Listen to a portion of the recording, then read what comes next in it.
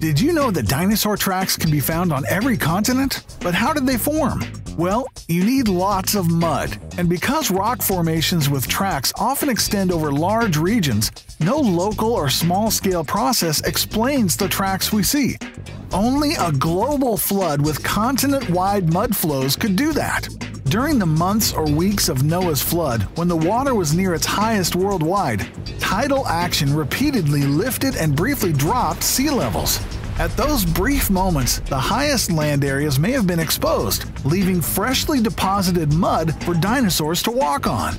That might explain why dinosaur tracks are on mudstone, but without signs of erosion to the layers that hold dinosaur tracks.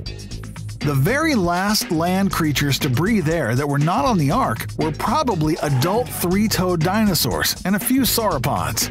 Most dino babies would have been overwhelmed by the flood early on. A single exhausted dinosaur walking for 5 days and nights could stomp around enough to form 155,000 tracks. After dinosaur footprints were pressed into the mud, something was needed to seal and preserve them. During this time of highest floodwaters, debris flows washing again over the whole area deposited yet another mud layer. The flows must have moved slowly enough not to spoil the prints, fast enough to carry sediments and fill them in, but also soon enough after the prints were made to protect them from erosion or churning by clams and worms. Secular scientists imagine normal life conditions, like lakeshore muds preserving the dinosaur prints.